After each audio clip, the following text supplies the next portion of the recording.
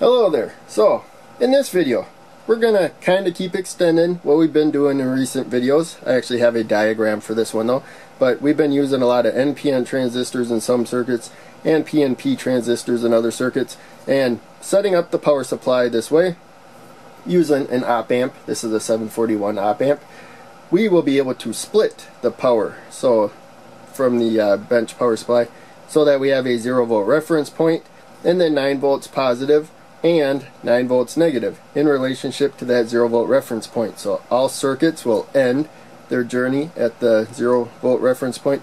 They'll either begin at more positive, so conventional current if you want to think of it that way, or from the negative, electron flow, if you want to think of it that way. So the circuit itself is pretty simple. We already have the op-amp on the board, and usually there's a triangle symbol, usually the part number on there, so 741 in this case. And you may even see the pins labeled, but I didn't do that. So we have the output there, and to begin with, let's power it. So one of the power pins has to go to the positive side of the power supply, the other to the negative. It does matter which one, so I made a pin layout right here for the 741 op-amp. And so it's pretty straightforward. The negative one is pin number 4. You can see down there. Now these may not be marked down on the schematic. You may not see the power pins at all, and that helps save space, but you should be aware, of course, that you have to power this. You always have to power it. It needs power from the rail to do its thing. So there you go. Pin number 7 over there is the positive side of the power supply.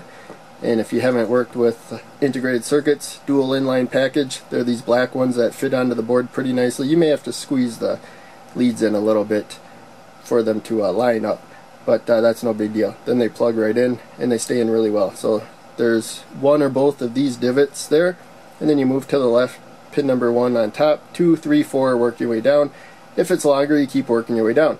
But once you get to the bottom, you jump across. So jump across 5, 6, 7, 8 for an 8-pin dual inline package. So now,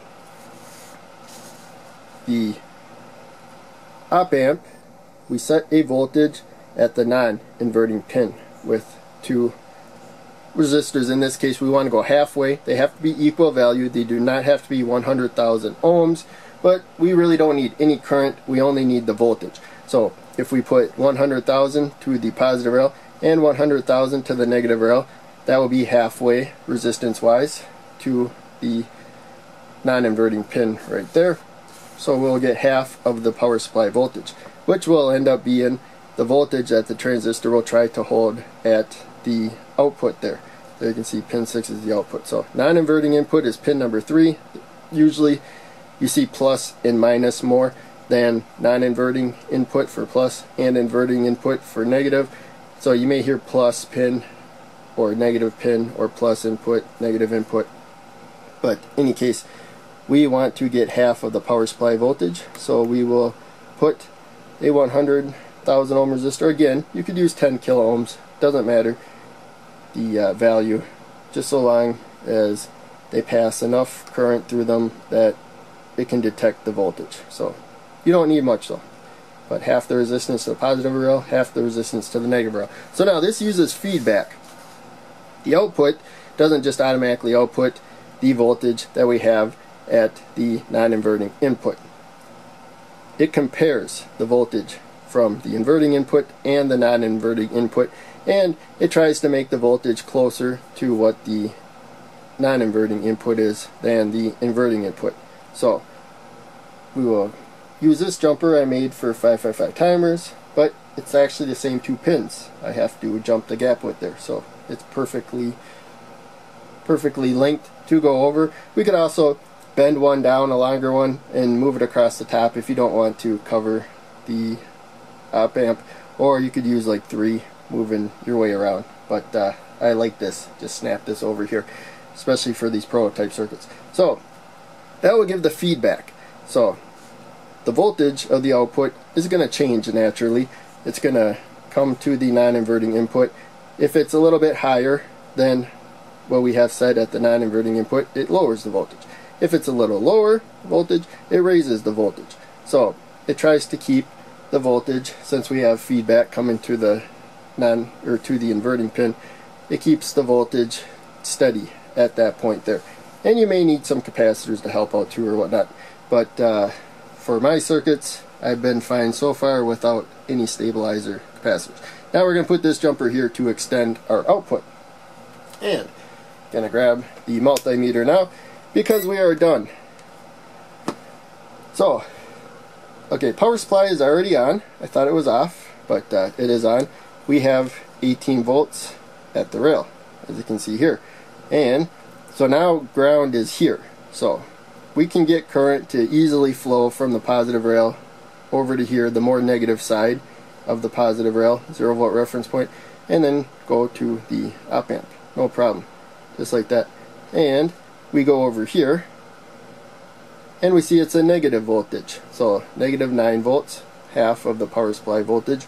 So if you want to think of electron flow, electrons can flow out here and then flow into the output of the op amp. So it can either source current, which it is the source when it goes to the negative rail, or it can sink current, which it is sinking current when it comes from the positive rail. So it can do both. It's going to hold at 0 volts here pretty well, and then there'll be circuits, parts of the circuits I should say, usually that come from the positive side of the power supply, and then some from the negative side of the power supply.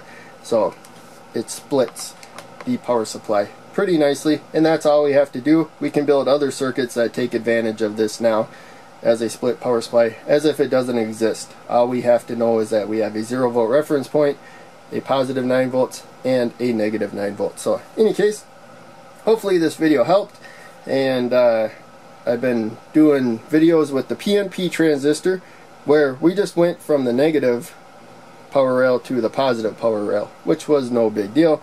And then we did NPN transistor videos where we went from the positive rail to the negative rail. Again, no big deal. But to make circuits with both of them, it's really good to have a 0 volt reference point where half of the voltage comes from the positive side of the power supply, and then half the voltage comes from the negative side of the power supply, and all of their journeys end at the same point. And so that is why this circuit's going to be so important for future videos, and even videos I did in the past.